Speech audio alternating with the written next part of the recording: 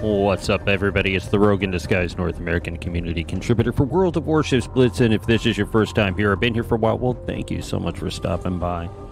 Make sure you hit that like button, hit the subscribe, and turn that bell to all to catch all that we do for World of Warships Blitz. And today, we're going to be talking something that's new hitting the waters of World of Warships Blitz, and that is going to be the FR-25.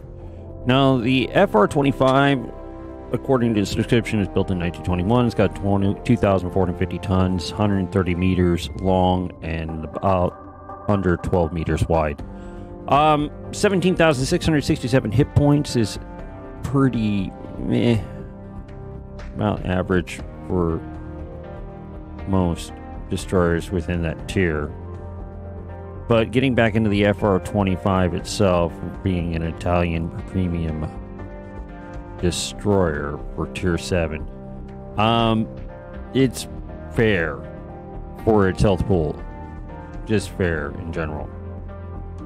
Max speed is 36.35 knots, but it does have engine accelerator, and we did get it up to about 43 knots afterwards.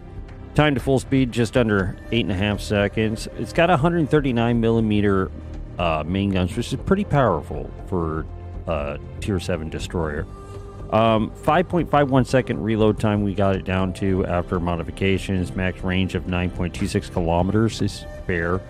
Main battery high explosive damage 449 with a 5% chance of setting a fire, but it does have semi-armor piercing rounds at 495 with 150% citadel damage rate. It does have torpedoes, 550 millimeter torpedoes in a 2x3 facet with a 40-second reload time, 3,600 damage roughly, and the torpedo range is just under 7 kilometers, though I do wish it was a tad bit faster.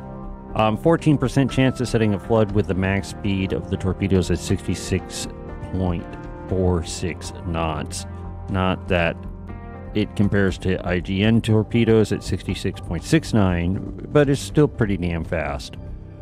Small caliber AE damage, this is all it's got for anti-aircraft armament, which is very poo-poo. We were able to get its surface detection down from almost 6 kilometers down to 5.37 kilometers, which was not too bad at all. As far as the details are concerned, you are going to get engine accelerator 3 and also fuel smoke 3, which is actually pretty nice, along with the sap rounds. As far as the destroyer modernization is, that what we went with it to get the max speed and the ship hit points increased, we could have gone with the main battery reload and the main traverse battery reload on it. Traverse speed, excuse me, to go a little bit faster, but we opted for the destroyer modernization for this particular build to emphasize on the speed. Though Elite Gun Operator is a very strong suggestion as well. Camouflages, you're going to have 2 of them. One of them is going to be the Golden Sun, and the other one is going to affect your torpedo range, while the other one works on the torpedo speed. So it's really up to you which one you want to do. They're both relatively the same, if anything else, between this historical and the unique permanent camouflage that's available for it. Overall, I think it's kind of a fun ship. We will demo this ship on Monday, and just have a little fun with it on Monday as we play with that, and we also play with another ship that's coming out very shortly.